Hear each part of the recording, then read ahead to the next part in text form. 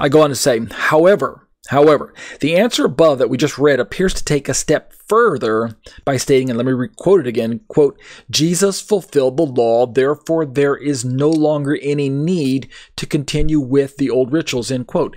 That's their statement, not mine. And I think that statement is reflective of your standard Christian positions on the law of Moses.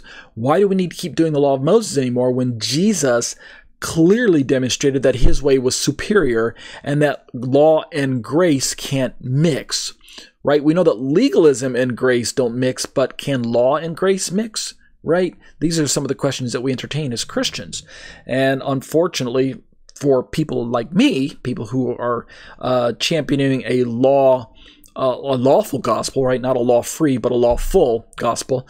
Unfortunately, for people like me, the standard Christian answer doesn't leave room for law and grace to coexist. I go on to say, aren't they, speaking of GotQuestions.org, aren't they implying that Gentile Christians are free to dispense with Jewish-looking commandments? And I've got Jewish-looking commandments in quotes there because that's the way that most Christians interpret commandments like Sabbath, kosher, tzitzit wearing, mezuzah hanging, circumcision, festival keeping.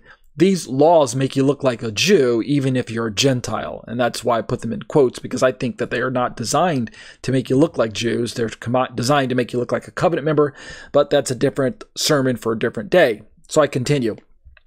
And so indeed, they recommend that saved Jews leave Judaism, viz. Jewish culture, for Christianity as well. And I put that as a question. I mean, is that really what they're implying?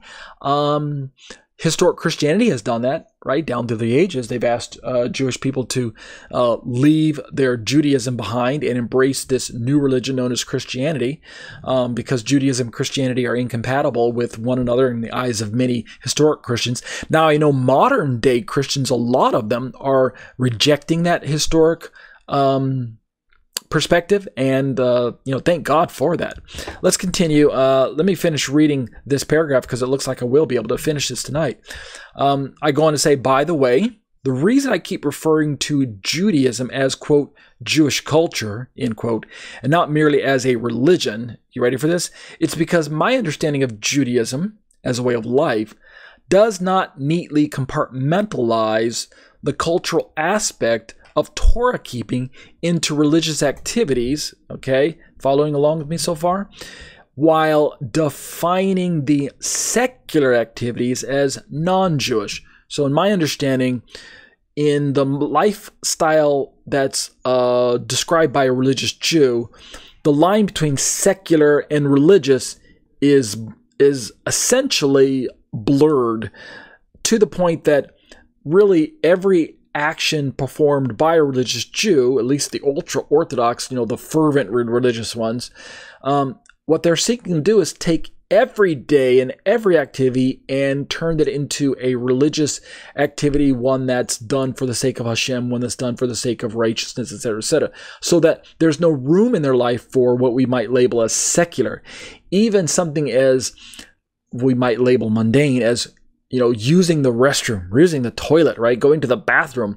In religious Judaism, it incurs a blessing to God for allowing all of my organs to function the way that they're properly created to function, right? Indeed, if they didn't function correctly, then there'd be serious health problems. So even something as mundane as, going to the bathroom suddenly receives a blessing, a prayer that you pray after you go to the bathroom. So that's why I mean by secular and religious activities and things like that. I ask, are you following me?